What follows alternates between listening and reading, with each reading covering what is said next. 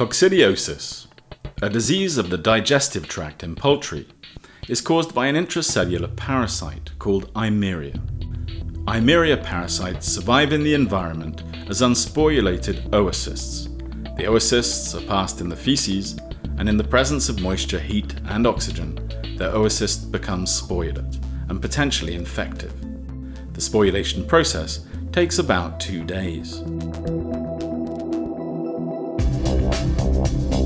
Once chickens ingest sporulated oocysts, the sporozoites are released when exposed to bile salts and trypsin. Then, they enter the intestinal epithelial cells. The first part of the internal life cycle is the asexual phase. The sporozoites develop into a first generation of meronts.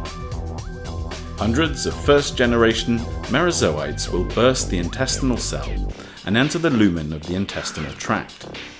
Each merozoite enters a new enterocyte and becomes a second-generation meront. After the asexual phase, the merozoites develop into male and female gametes.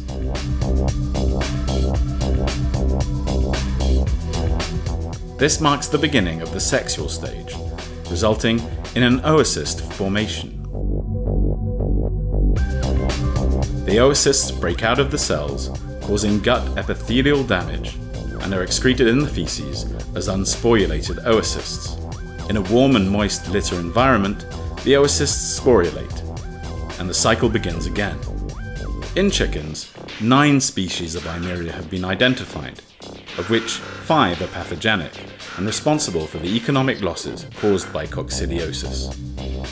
Each Eimeria species causes the disease in specific sites in the digestive tract.